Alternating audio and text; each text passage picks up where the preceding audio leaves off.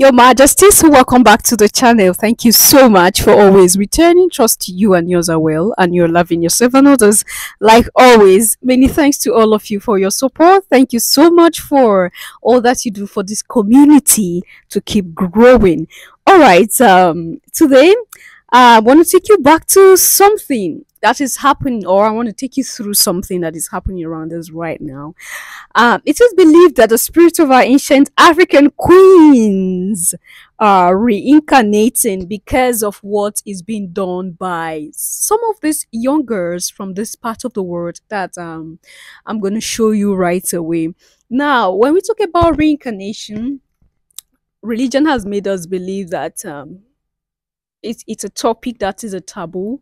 I even had a topic about this, but I'm just so skeptical to bring it out. But I think faith is just pushing me into this and more, because the truth is we come back. We come back. It's not all of us that come back. It's not all of our ancestors that return, but some return, and there is a reason why they return. And I'm gonna leave you with some secret of mine. I'm believed to be my grandfather who came back. Yes. My parents, especially my father, is of the opinion that I reincarnated. I'm his father that came back. My grandfather died early, and there's a lot of other things. There's some mark on me that was on my grandfather, and there were times that my father would say he said he's gonna come back, and I just look like him. A lot of things about me, and see, it was just so confirmed immediately I was born that I'm my grandfather that came back. And you know what? I'm not gonna scare you, and I'm not prepared to do that. There are things that happen, there are places I go to, there are things I see that are familiar to me, like I've seen it before. There are cases, there are situations that like I was involved in it before. And now I'm like, where did this happen? Where did I see this? I'll close my eyes to think, but now I don't know if you understand anyway. If you want to hear more, we're gonna do that in another video. So we have some young girls in Nigeria, all right, who are building a urine power generator. You heard that. Now, Nigeria is one of the countries that has the most population, all right, in Africa, and the largest black community, of course, in the world. And one of the major challenges in Nigeria is electricity, all right, because of the population. It's not like the continent, sorry, the country do not have the resources that should provide to some of all these social amenities. It's because of greed, like I've been saying in most video, greed of leaders, and sometimes nepotism, tribalism causes most of these problems that we have. In religion as well is involved in most of the troubles we have, why the country is not stable. A lot of factors, factors. And again, because like I said, that's a major thing, the leaders have failed, so a lot of people are going through what they shouldn't be going through. So these girls right now, they're young girls, 13, 14. All right. So they have built this generator that uses urine. So you don't need to go queue, because of course right now petrol is very expensive, and it shouldn't be, because we have oil, we have natural gas, we have petrol, crude oil. So it shouldn't be something that we should not be having, but it's like this because the government steals this and sell it out. What more do you want to hear? You know all these things. So right now a liter of petrol is almost $1, and yeah, is around 700, 750, thereabout. A liter 700, something that was around 250, 300, 400. As that time people were shouting. Now they said that they've removed subsidy, so it's shoot up to 700, 750. All right. So things are so difficult, and you need petrol to move your car. You need petrol to move your bikes to get some power to do some other things, since the electricity itself is not stable, and again, to get petrol is difficult. So just imagine what Nigerians are going through right now because of bad leadership and wickedness to ourselves. So these girls came up with this, and it's like, for these girls to do this, that is to say that because the depth of knowledge, the level of knowledge in these girls, when you look at them speak, you're like, mm-mm, this cannot just be these girls. This there should be people who had come back, because it's like they have some foreknowledge of what they're doing. They're so sure of what they're doing. They trust what they're doing, and that is what makes it so sweet. So I'm going to take you through it right now. So we take it up from there. Nighttime in Nigeria is one of the biggest ones. Around half of the country's 160 million people have no access to electricity, and those who do can't count on a regular supply. The solution may be found a lot closer to home than you think. The idea has been brewing in this classroom among some of the youngest brains in the capital, Lagos. These 14 and 15-year-old students are hoping waste doesn't go to waste. The building of their new urine-powered generator is being closely monitored by their teachers. It separates hydrogen from urine. The hydrogen is then purified, dried and pushed into the generator. It can produce up to 6 hours of electricity per litre of human waste. People in Nigeria have been facing petrol price hikes, a shortage, and seen fuel subsidies cut in the past.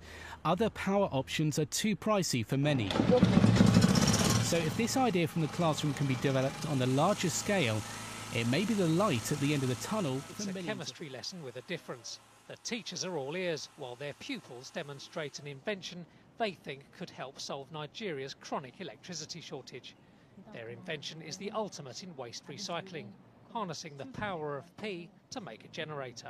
So we opted for urine, since one, it's a waste product, and if we use urine as we carry out electrolysis, if we use urine, our waste product or our exhaust gas is going to be water, and that's not poisonous to our environment. The system works via an electrolytic cell that breaks the urine down into nitrogen, water and hydrogen. 14-year-old Juro Aina Adibola is one of 4 girls at Lagos's Dorigas Private Academy who devised the generator. This hydrogen-oxygen gas mixture goes into our water filter, and the function of the water filter is to remove any impurities from our hydrogen-oxygen gas mixture. The hydrogen-oxygen gas then goes into our cylinder here, which temporarily stores the gas whenever we need the gas. The cylinder contains liquid borax, which purifies the hydrogen, making it ready for use.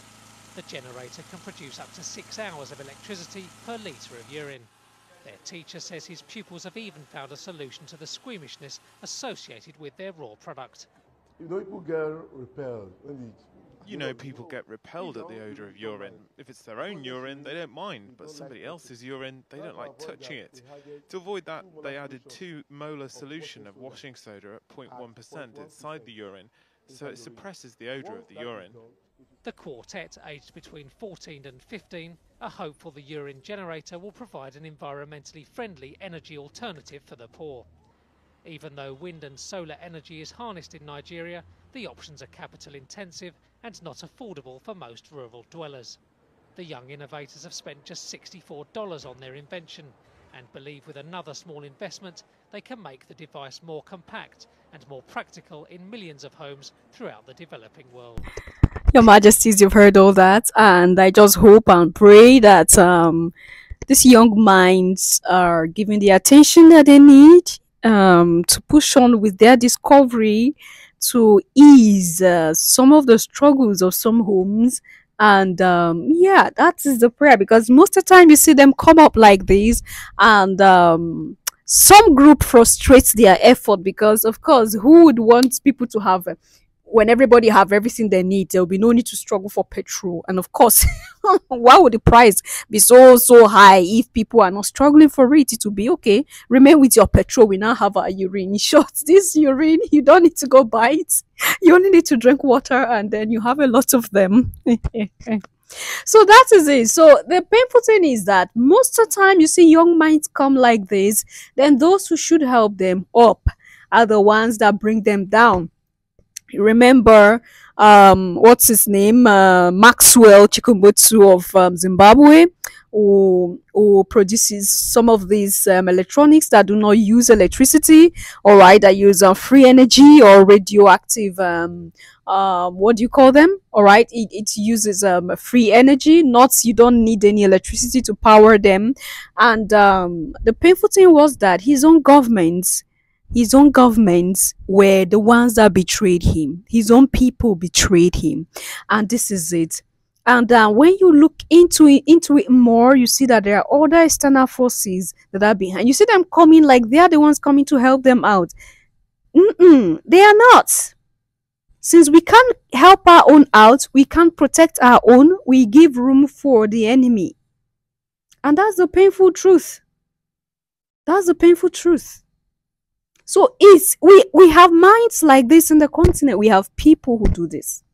I was going through some document. I don't know, because I don't really want to talk about medical aspect or medicine line anymore, because my first what do you call them, strike from YouTube was because I talk about some medical issues that could be solved without, you get it. So I'm really scared to bring up things that are of medical line. But I discovered that the first person who organized or engineered the first liver transplant and heart transplant is an African from South Africa. That's what I discovered. And it won't be in any textbook. Nobody will know it. Nobody, like a lot of person did not know about this. Like personally, I never knew until I saw that. So a lot of time attributes are given to those that they shouldn't be given to. And the main thing is seated with you, the main thing is with you, but you feel that you're not capable, and that's the what they always do. They make us feel we are not capable, and then we just give up. We don't even want to strive to bring out that thing that is in us. So that is it, and they're right to say that the spirits of our ancient African queens are returning, because of course we have ideas of how to generate energy without polluting the air from ages past, and so it's not something that is new. And if this is it, then we should be coming more, so that we can have people to ease some of our worries, our pains, and we discover ourselves. Thank you so much for watching. What do you think? Leave your comment and thought there in the section, and I'll see you in my next one. Until then, love yourself, love others, stay safe, stay positive, always your majesties. Bye for now.